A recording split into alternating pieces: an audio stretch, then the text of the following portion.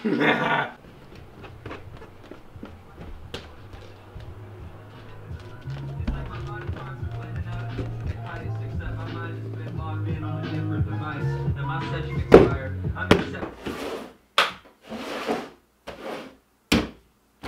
is up, guys? Today is a new day. I hope you guys are having a great day, working towards your goals, being productive, and absolutely freaking crushing it. So today I posted on my Instagram story, I posted this picture, and I asked you guys whether you wanted me to show you what was inside my sketchbook or whether you guys wanted me to show you what was inside my safe. And it was pretty obvious that you guys wanted me to show you what was in the safe.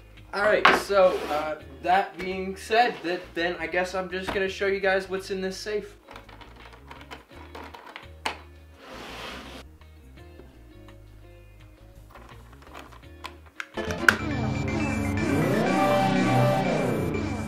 Nope, nope, nope, nope, nope. You gotta watch the rest of the video first. Oh, that burns. It's a vlog, and now you're here because you're like, what's in the safe, man?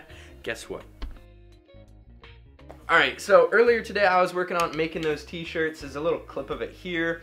And then also, yeah, actually I don't know if I did anything else today. Oh, I made another intro. Check it out. Hey, what is up, guys? Today's a new day. I hope you guys are having a great day. Work towards your goals, being productive, and absolutely freaking crushing it. See, I always default to hitting my head when I don't have something else to go boom, boom, boom. Yeah, anyways. I'm on the small camera right now. Big camera is over here. All of the Brain Bucket shirts that have been made are out there. It worked way better when I used that retarder base, so I'm definitely going to use that for all the colors. I'm on the small camera because I'm going somewhere with the bike, and I'm going with Chris. I'm going with Chris to make a sign. Not make a sign, to put a sign up.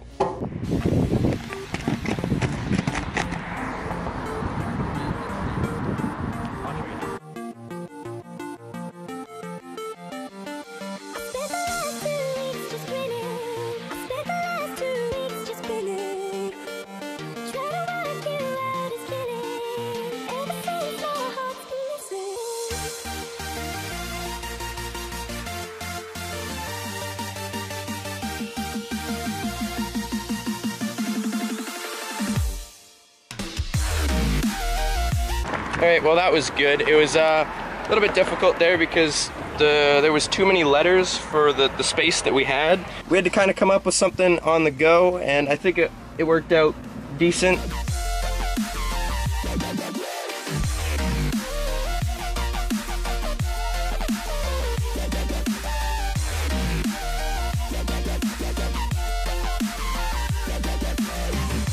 And now that we're done with the rest of the video, I guess I can show you the what's inside the safe. Maybe is it that time yet? Maybe no. All right. No, haha, JK, it wasn't that easy. I also want to show you guys that I'm working on this Casey Neistat wood burning once again.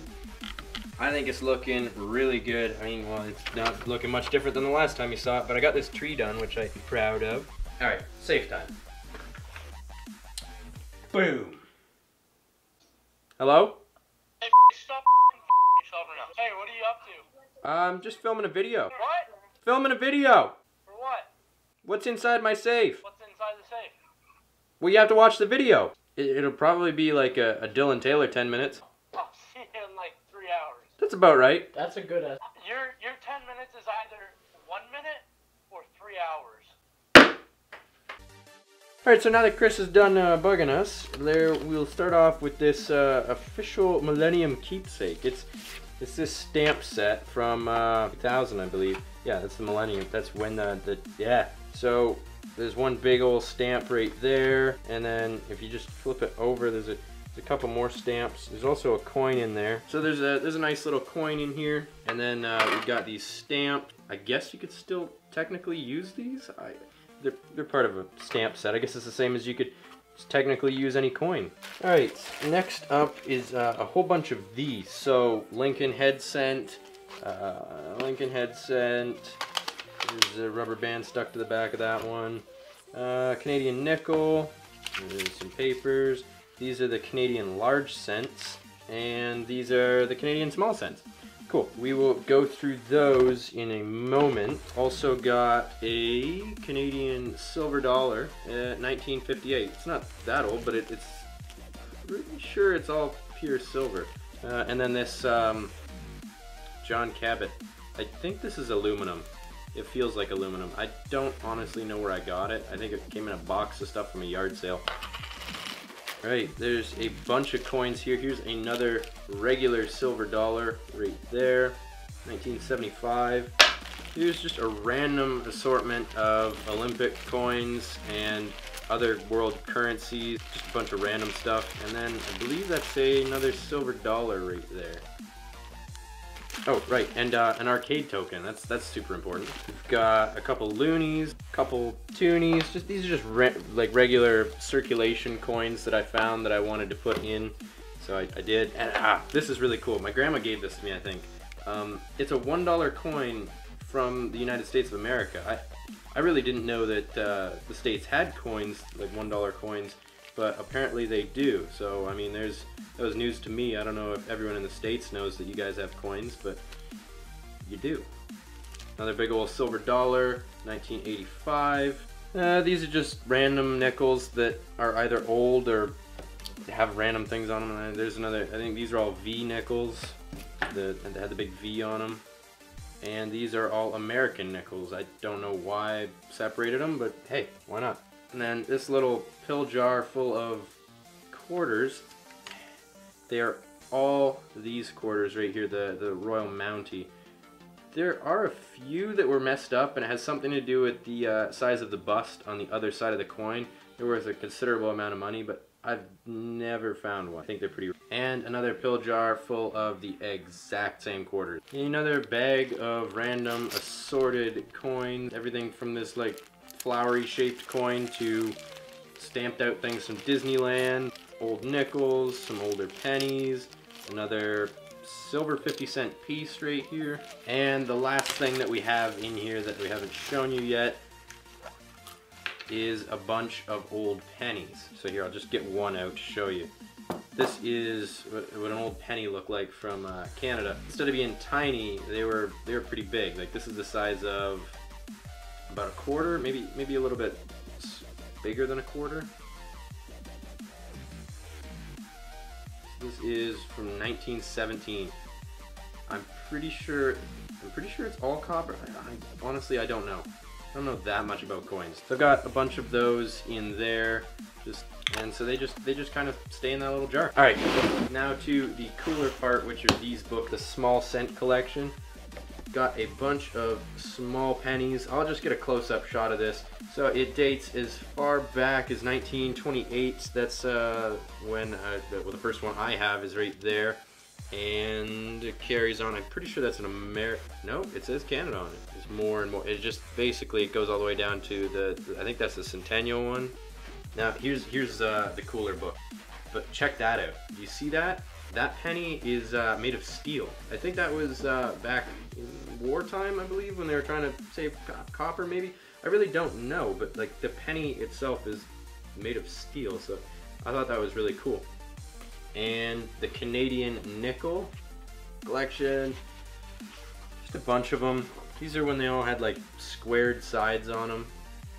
It's quite a while ago. There's 1922. That's 1960 though, in the wrong slot. That's not good.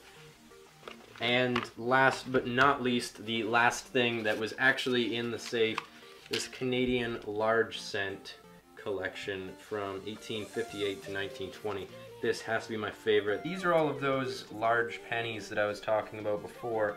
That one, I believe the oldest one that I have is from 1859, and it is right there. And here's another one from 1859, which has a different patina on it. I don't know, apparently they made some that were a different kind of metal in that year, I think. So who knows, maybe that's worth a lot of money, but I doubt it. I really do doubt it. And carrying on, we've got a whole bunch more, all the way up to 1920. That is the contents of that safe, guys. So I hope you enjoyed seeing all of that. And if you did enjoy that, make sure to leave a big old thumbs up, subscribe, to this channel right here, because there is a ton of cool videos like this, not like this, just absolutely anything you can think of. So just hit that subscribe button. Also, one more thing.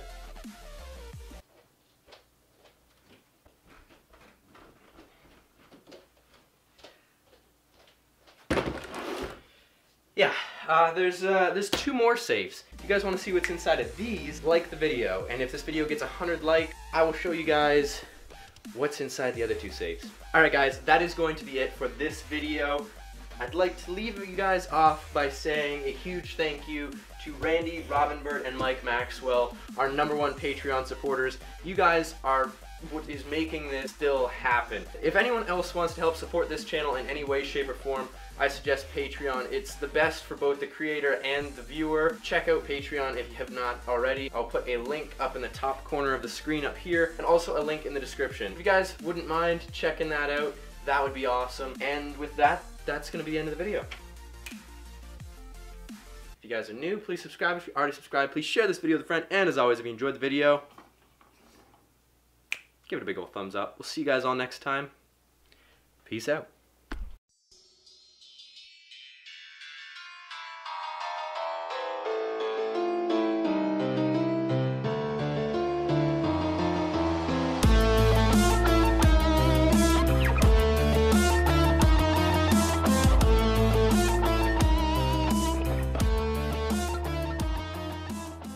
Today I'm working on these, the Brain Bucket t-shirts.